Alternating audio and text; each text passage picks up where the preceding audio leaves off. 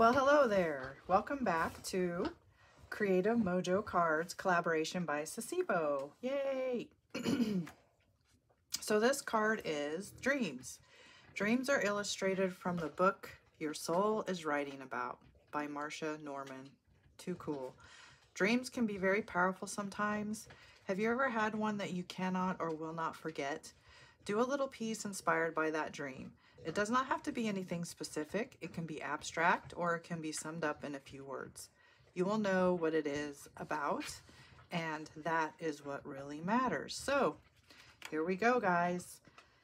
These are all the supplies I'm going to use. So I got my paintbrush jar, my paint color palette, even though that's a lot of colors, not sure.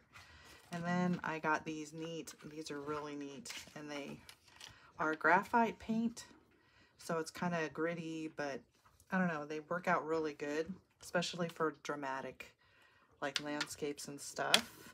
And of course, this is a collaboration by Saacibo, and I'm excited to continue this collaboration. It has really pushed my creativity farther than I thought. So let me clear this up and we'll get started. All right, so I did a little preliminary of this dream that I wanted to put down, and I'm using my sketchbook because I have this great sketchbook that I really need to start using, and I practiced some colors on it, so this paint does pretty well in this sketchbook because it's really for like alcohol markers, so, but it works pretty well. Anyway, so dreams. This was an exciting but intimidating one for me because I have some pretty cool dreams from time to time, and I had a hard time choosing which dream I wanted to kind of put down on paper. And so I will tell you about it as I'm working on it. It's hard for me to kind of talk while I'm painting. We'll see how this goes. This is going to be just straight out, whatever happens, happens. It may turn out great, it may turn out wrong. It doesn't matter. We're just going to do it. And I was going to start sketching a few things, but I think I'm going to do some background color first. So as I'm doing this, which is probably good for me to talk, then I won't think about it too much, but we'll see. So I have this, it's a Sumi brush, something that you use. It's Winsor Newton.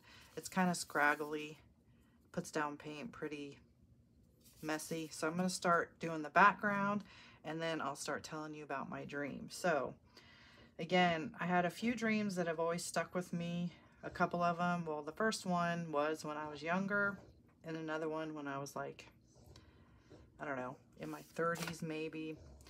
But I decided to do this dream that I had the other day. And I normally don't have, some people may call it prophetic dreams. I'm not really sure, but it went something like this. So in my dream, I'm in the car with my husband, and we're in a big city. Now, we do live in the country, but for whatever reason, we were in the city on this highway. And all of a sudden, the traffic stops, and we get out of our car, and we look under the bridge, and there's military units and military vehicles with soldiers marching or in formation down below. And I was telling my husband in my dream, I'm like, see, I told you, whatever that means. So then my dream jumps back to me sitting on my steps, and normally I sit on the steps while the dogs go out to the toilet, and I'm sitting on my steps and I see these footprints along our driveway and in our grass, and it was not winter per se, but it was definitely not summer because the grass was brown, and there was a little bit of snow, but not much. So I guess it was winter. And I'm like, what? Who's on our property? Like, what is going on? Because our property has fence all around it, and we have a gate Just an old farm gate, guys. It's not a fancy electronic gate or anything. Just to keep our animals in from getting out onto the road. So I'm wondering, I'm like, who's on our property? What's going on? And I'm like, boys, go see. So as you may or may not know, I have 3 Boston Terriers, and the only puppy that went was my big gray dog, my bigger Boston, Rolo. You may have seen him in the videos. But he goes, runs to the right of the house, and I don't hear him bark because he's one of our good, well, they're all good watchdogs per se. But he doesn't bark, he doesn't growl, and I'm like, So I get up off the step, I'll go walk over, and Rolo is greeted by this lovely looking man with light colored hair, you know, kind of business casual clothing, and he is just petting Rolo. And Rolo is friendly to an extent, but anybody new he will not really go up to. So I thought it was strange in my dream that he had trusted this person. So I was like, oh, hey. And then all of a sudden I see this pavilion. So like people under like a, I don't know what you call it. It's just like a tent pavilion type of thing. And there's people sitting there at tables, eating, drinking, talking. And then I look to my right, and this man that just looks very, I don't know. I'll tell you in a minute. I didn't quite realize who he was in my dream, but he looks pretty, I want to say ethereal, kind of like spiritual. And you know those islands that you have in your kitchen, the fancy kitchens that have those long islands? He was behind the island, and he had a bag of pasta, and he was cooking. And I was like, oh, what are you cooking? Do you want me to help you? And he goes, no, I want you to sit down. I'm preparing a feast for you. And then I snapped, and I was like, oh, that's Jesus. Jesus is preparing a feast for us. So I go over to the pavilion where people are eating and drinking and talking, and I'm talking, and I know a lot of people. And what's interesting is I saw my husband. He wasn't eating or drinking, but he was sitting over to the left next to a white Porsche 911, because that's like one of his favorite cars. And he was just sitting there with his hat on, just all happy. And I don't know if you guys know what hurling is. It's a sport they play in Ireland. If you don't know, my husband's from Ireland. So I grabbed the hurling stick, and I'm like, hey, do you want this hurling stick? And he's like, oh. But anyway, that's really what the dream was. And I just thought it was so significant because, well, for many reasons, if you don't know by now, I'm a Christian, and I believe in Jesus and all that. And so for me, this dream was the wedding feast, the feast that Jesus is preparing for us when we go home, the final celebration. So I felt like this was an important dream. Now, I am in no way a prophet or anything like that, but I just really in my heart felt like I needed to put this dream down and let you guys all know about it. Now, whatever your faith or your beliefs are, I'm not here to preach. That's not what my channel is about. But at least you guys know where I stand in my faith walk. And, you know, that's all I'm going to say about that. And I love you guys. And I hope maybe this might inspire you to think about your faith and the times we're living in. So that's all I'm going to say about that. So I'm going to try and attempt to draw out a little bit of the scene. We'll see how this goes. I'm pretty happy with the background. I'm going to let this dry, and I'll be right back. Okay, it's dry. I thought before we go on, I better do my due diligence. If you guys are curious and you want to know some verses in the Bible that talk about the wedding feast, the marriage feast, when Jesus comes back to collect his people, which in the Bible it says his bride, we are his bride, we are his church. Here are some verses that I looked up for you, and I always encourage you guys to test the Spirit, pray about it, and see what the Lord tells you. But there you go, guys. So what I thought I'd do now is try and sketch out a little bit. I wanted to put Jesus over here with Rolo, the footprints, and maybe the table or the pavilion thing over here. We'll see how it goes. I hope I don't mess it up, but we're going to go with it because it's, you know, this is what we do as artists, right? So I'm just going to loosely sketch with my pencil here, very loosely. You may not be able to see it. And then I think, you know what, guys, hold on. I'm going to get some charcoal. It'll go easier on the pages. Hold on. I'll be right back. Okay. Get some charcoal. If you guys have ever drawn with charcoal, it's pretty fun. It's loose, pretty forgiving. It just depends on how messy or you want to be with your art. So my little charcoal sticks from that haven't been opened yet. Okay, here we go.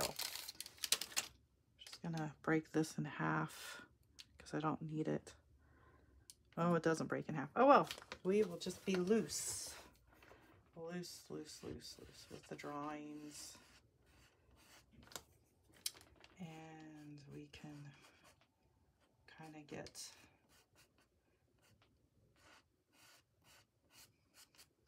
and it's been a while since I've drawn people, but we'll just go with it, right? Let's see, here's Rolo jumping up. See if I can get his little nose. I don't know if you guys can see this, but we'll do, let's see, paws, body, his little taily. Oh, now he's too short. Oh well, we'll figure it out. Anyway, we can just, anyway, we'll just work on that. And then I kind of wanted to do some footprints, although, do you guys ever remember hearing the poem Footprints in the Sand or something? We'll just be very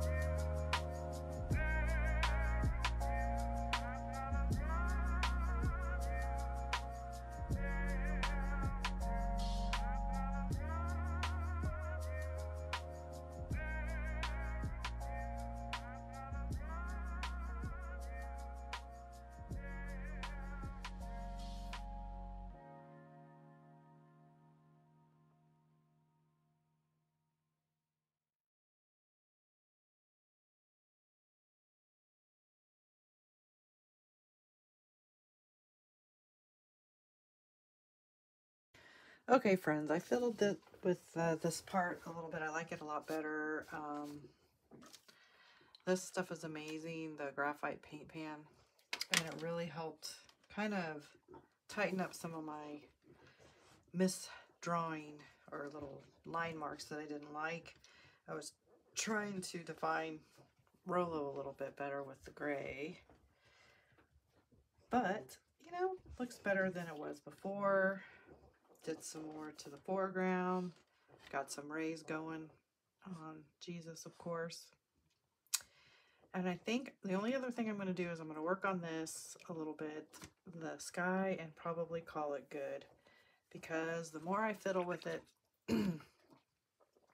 with anything else, I suppose, more likely I won't like it. So let's just, for the last part of this drawing in this card, let's play with the sky and see if we can make it dramatic. So I'm going to use my big brushy here. Let's add some lilac to the sky. Don't know if it'll help, but we can give it some light. Probably too much water here. Let's do some pinks, shall we? And then we can go in with some darks afterwards. Let's see. I know that's kind of dramatic. We'll water that down a little bit.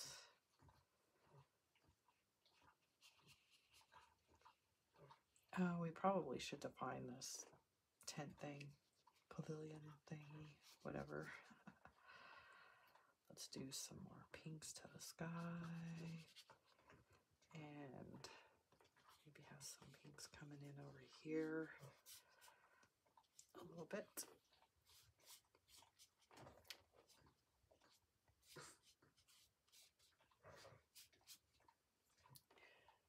My puppies are so cute. They're cleaning each other. Sorry for the licky noises. I might get on some people's nerves there, but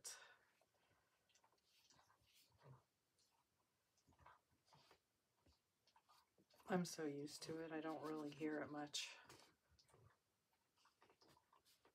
Okay.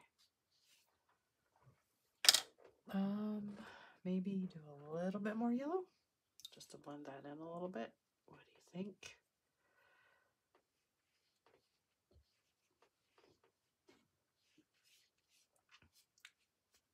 Okay, I'm gonna leave that alone. Let's try to button up this part a little bit and add some dramatic more to the sky. We can do some deep gray blue, use a smaller brush. Maybe, don't know, see what happens.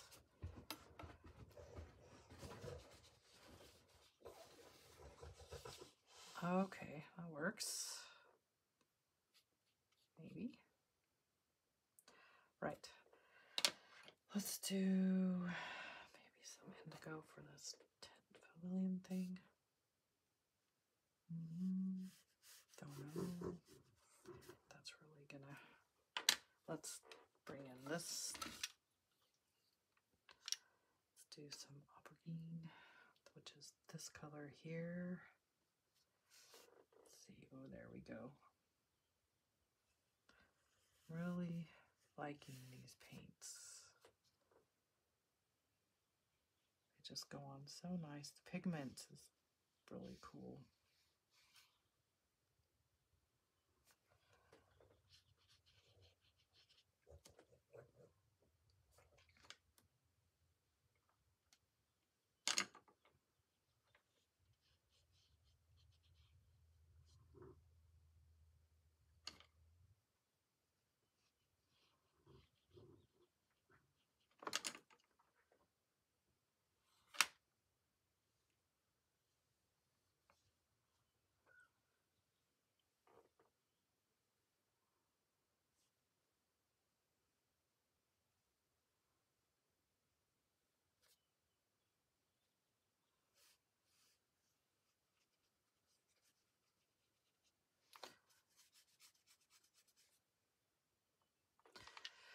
And maybe let's try this ocean blue over here. Maybe fix this part up a little bit.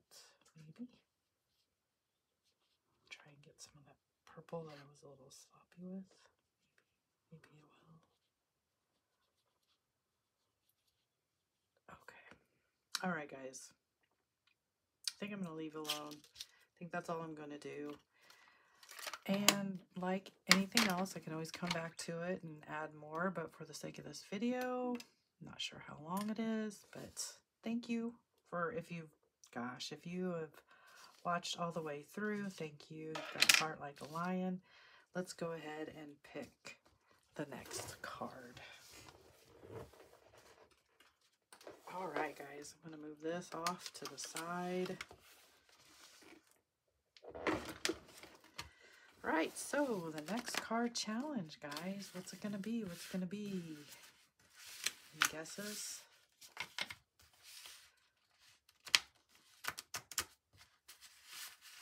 I think that'll be fine. And here we go. All right. Everything begins with an idea. Earl Nightingale. Have you ever made a list of ideas for your projects that you would like to try one day? If not, make that list now. Pick one idea and start creating. Very good. All right, guys. I will see you in the next video. You have a wonderful day, and I'll see you soon. Thank you.